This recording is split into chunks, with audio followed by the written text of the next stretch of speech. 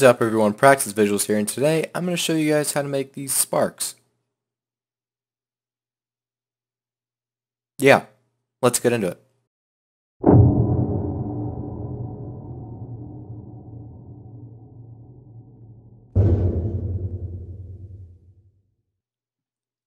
Okay guys, so I kind of lied, this isn't quite a tutorial, it's more of a run through.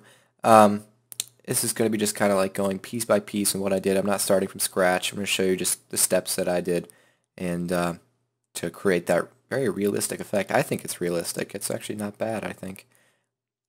So one cool thing about this though is you can make basically all of it in After Effects. There is one little plugin, but guess what? It's free. It is Video Copilot's Color Vibrance. It's a very, very, very useful plugin for After Effects if you do not have it yet.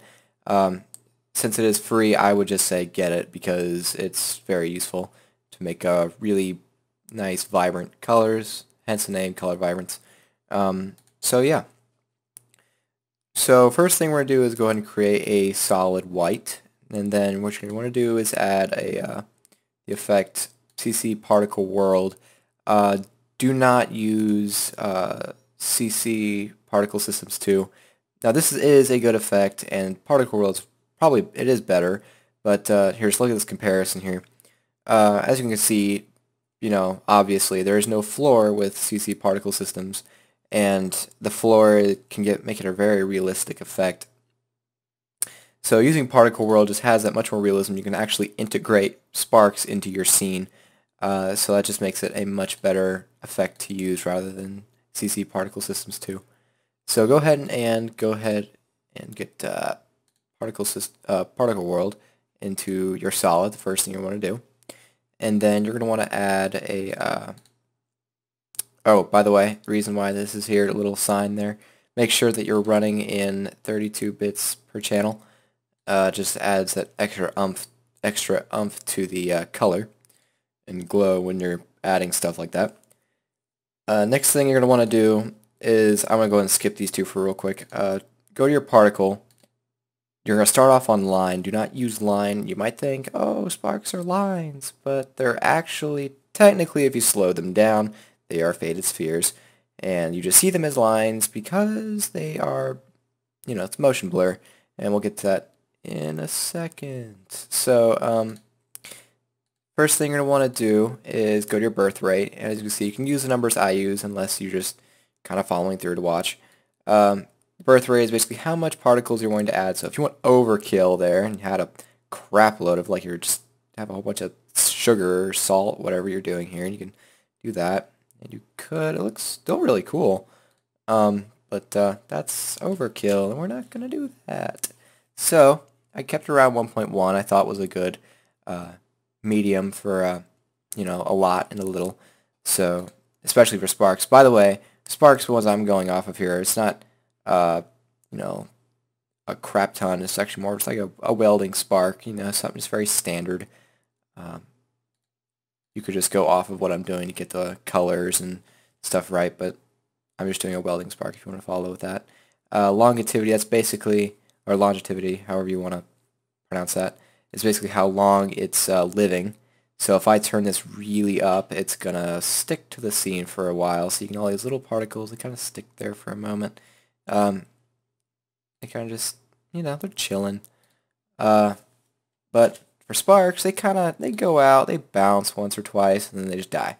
That's how, you know, in real life it kind of works. If not even shorter than that. So those are the two parts I thought were, you know, probably realistic. I kept the grid position to a floor, not the producer world. This is all stuff you don't really need to know. This is all just, you know, aesthetics and what you want to look at. For the floor, you can see all the lines in the grid. Producer, we're going to move on. Producer, it's really whatever you want to do. If you're, you know, if you need the sparks to be over, off to the right, in the middle, wherever, you can do that. If you were to, this is a cool effect though here, if you went and got your Y position here, and you went up, you can kind of see that these little other ones, they bounce much higher. They're starting way up here, and they just fall and go have a higher bounce, which is really cool. Very realistic there, like what they did with that. Radius I kept to 0 since it's a welding spark. Its producer radius is very low. If you were doing a a wide spark, you would get the x-axis, not y. You get that and kind of spread it out. So you have all these little, it's a little waterfall of spark. It's a spark fall, but it's a welding spark, so I'm going to keep that 0. So this is all just up to you where you want to place stuff. If you're doing a welding spark, exactly like I am, just have it 0. Next thing you're going to do is your physics. Usually I kept to explosive.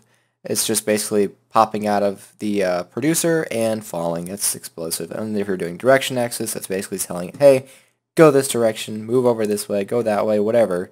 And if you were to hit that one, you would go down direction axis and you could tweak all that down here. But it's blacked out and we're not using it. So moving on, your velocity is basically like how much of a cone shape it'll do. And I thought this was probably the good medium of the two, like having a really umbrella-like. Oh wait, hold on, it's gravity.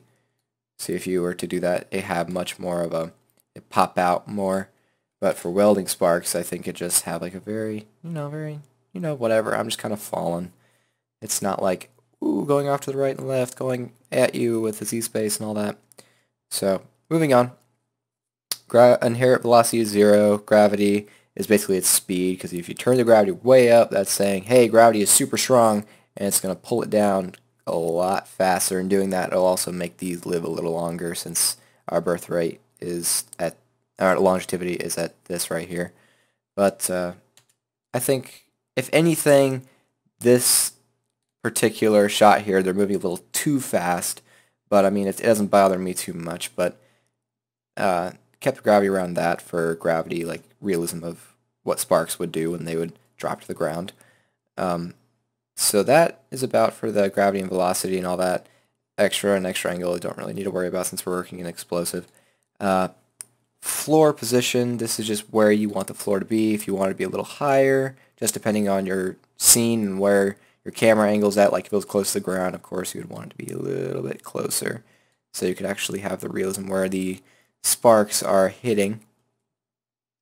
But I just kind of kept it right there. Particle visibility have all, so they all hit the ground and they would still be there, I guess. Not really sure. Normal and bounce. Bounce, of course, actually, is what makes it bounce and have realism. If you had none, it would just continue to fall just like particle systems would.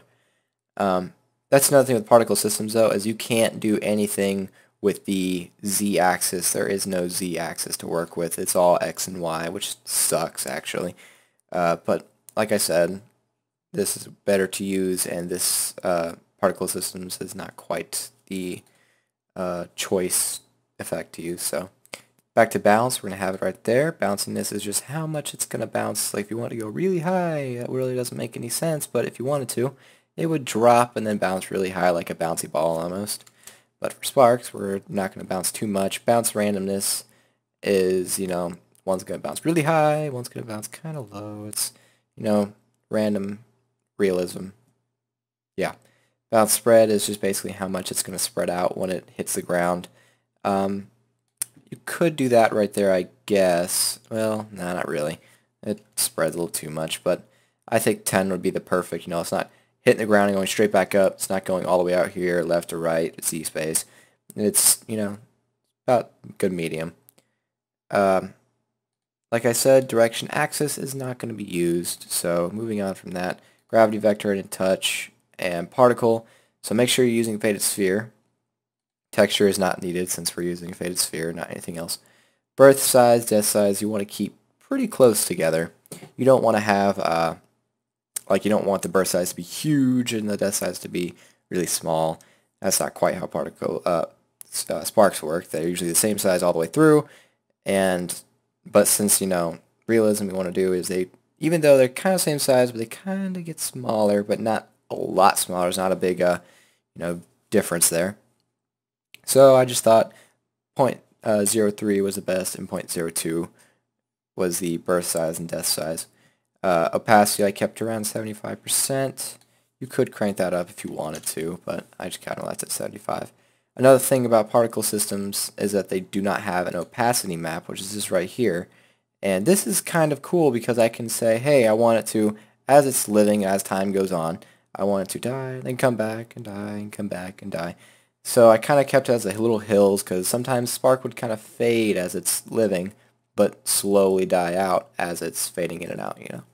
So birth color is going to be white because the core of a spark is not red, it's not orange, it's white.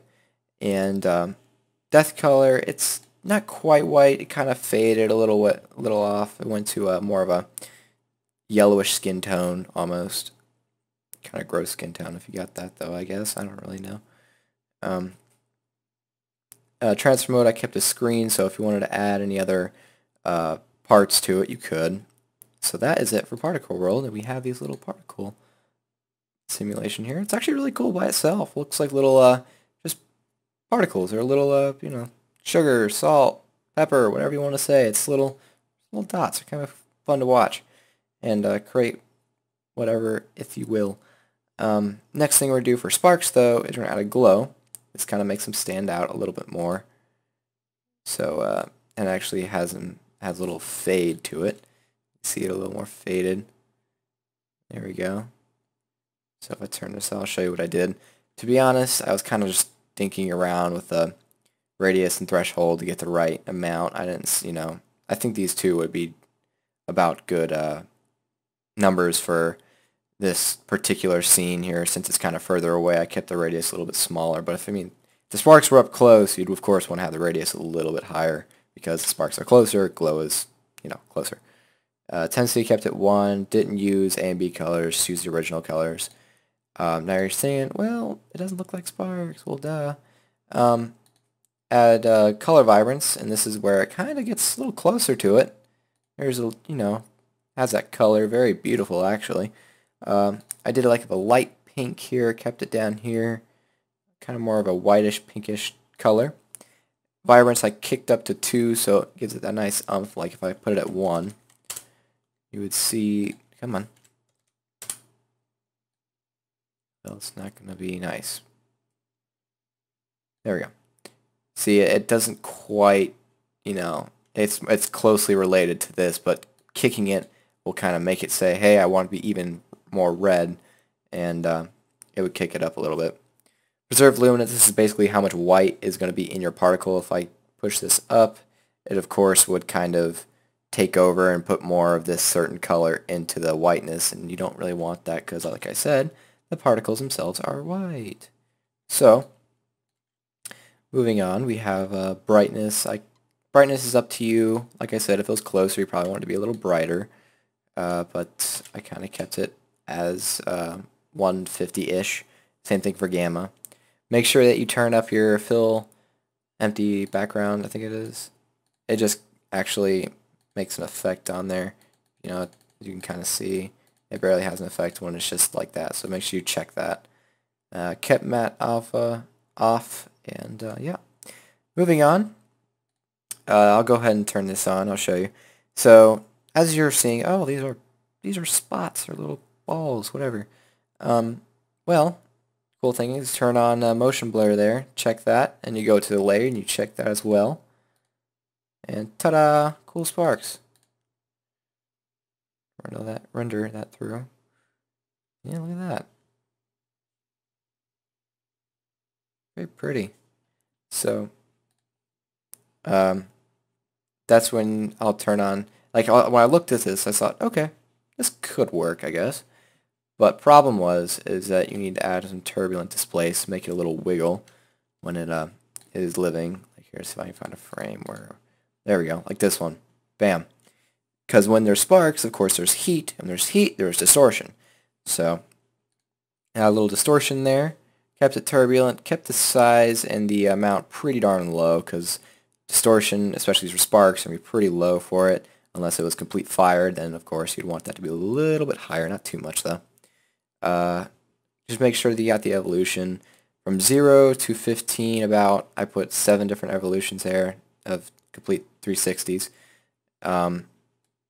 So yeah, that's about it. That's all I basically touched for that.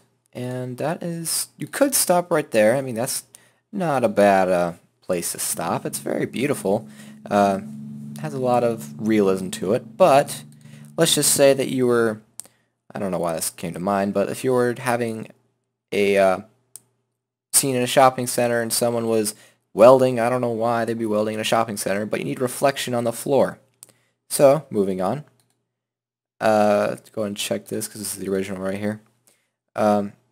You would have to have reflection, and technically this is actually Video Copilot's idea, but if you haven't watched it yet, I'll go and just run it through. This is with their lightning tutorial, how to make a specular glow on the ground. Let me go ahead and uncheck all this so I can run through it. There we go. Same thing goes for this. Sorry, didn't get these. Okay, so if I go ahead and what you're going to want to do is turn that to screen, and you want to duplicate it and make sure that you name it specular. And then next thing you're going to want to do is add a linear wipe. Whoops. Might help if I were to turn that on. Linear wipe is basically saying, hey, you're I kind of like this little section down here, and I just want to cut it off to that. And as you can kind of see, very faintly, you can see a little line I'm moving across. And if I go 100%, it go all the way over to the bottom. If I go 0% of transition completion, it'd be 0, and it would just be a duplicated layer. But going about, what was it, right around there, I think it was, 70? Oh, wow, it's 35. So I have 35, so it's about, where was it? So yeah, about stopped right there, as you can kind of see. Next thing, moving on, is you're going to add a fast blur. And for the fast blur, you're going to want to have a horizontal, so it's kind of stretching out this way. And add that to about 6, not too strong. Add another fast blur, and this time do vertical down here. And then you're going to want to do a more stronger, so it actually reflects more downward and upward. So we have those. Moving on, we have a solid composite. Now this was a part of the tutorial they did, and to be completely honest, I think I understood what he was saying and how it preserves color and the amount of light, but for my case, it doesn't make a difference. So, I mean, you could skip that step, I guess. Moving on, you have exposure. This is, when you have the blurs, it kind of, you know, tones down those that light, so just basically kicking that light back up to where it needs to be, and putting it around like 3.7 to actually kick the light back up when you're fading it out. Moving on, we have another linear wipe because you can kind of see it's just a big blur and it's all stretched. So adding just like this, where you can cut it off to a certain length, turn that on, and we're limiting it to the ground, right where it hits the floor. Put this around 77, so it comes all the way down to about 77%, which is right around there, I believe. And then adding a lot of feather so that it would actually have a glow around it. Like, if see what happens if I hit 0. See, technically it's like right around there. When you add that feather to it, it's basically saying, yeah, I like it here, but have a little feather around these little particles like this one. You can kind of still see that there's a little glow around it. So put that up to about 100. Moving on to the next part here. Now, you could stop there. Again, you could stop there and it looks good. That's if the floor was squeaky clean, because, you know, it's very, very smooth blurs there, and we don't quite want that for realism unless it was legit a very squeaky floor. Then you could stop there. But next thing you want to do is I go on Google or something like that and go onto a sidewalk texture is what I did. And just want to get just like a normal texture of a sidewalk. And go on, put this under your specular. And then you're going to want to put, here, I'll turn this on. I'll zoom in for you so it can really pick up those details. But once we turn this on, you can kind of see that there is these little etchings in there. And that's just to say that there is a floor, and it makes it look like there is a floor actually there. And what you're going to want to do is you want to check this to put to 3D object, so you can rotate it in 3D space, so that you're not stretching it or distorting the actual image. So I kind of replicated the floor and how everything was, and I rotated it as such. So once we put that into 3D space, we kind of twist it to the floor's likings, adding a brightness contrast just to kick those colors a little bit and to bump up that the specular parts in there. Just exposure, I kind of added some offset and exposure parts and really kicked up the contrast. So that's about it, or is it? You could stop there again, but to add more realism, we're going to basically duplicate these two layers, as you can see right here.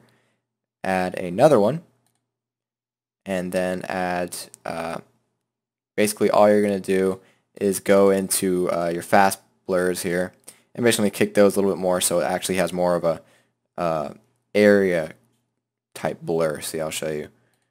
See, around it actually blurs out a lot more, and that's, you know, it's just adds, because if there's a glow here, of course, yeah, you would see it reflect inside the ground, but of course it'd have a glow more out around it.